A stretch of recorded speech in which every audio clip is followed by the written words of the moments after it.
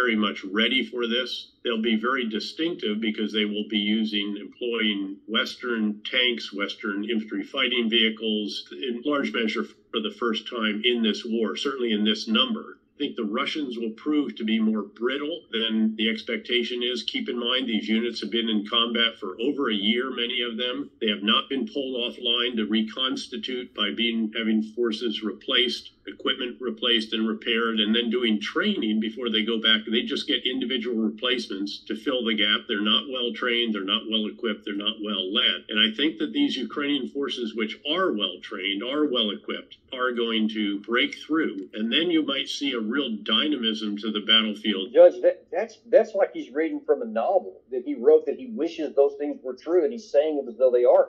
But it's graphically depicted on the ground as being dramatically untrue.